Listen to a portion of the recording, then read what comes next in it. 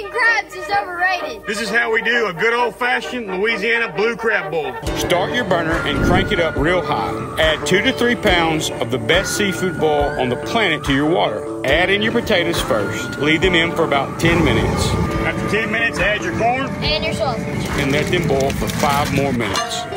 After 5 more minutes, take them out. Boy, they look beautiful.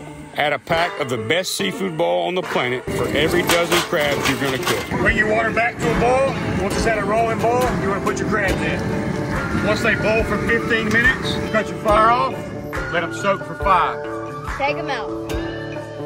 This is the part Ross swears by. Once they steam for 5 minutes in the pot, put them in your ice chest, let them steam for 5 more minutes. They should come out burnt orange just like this.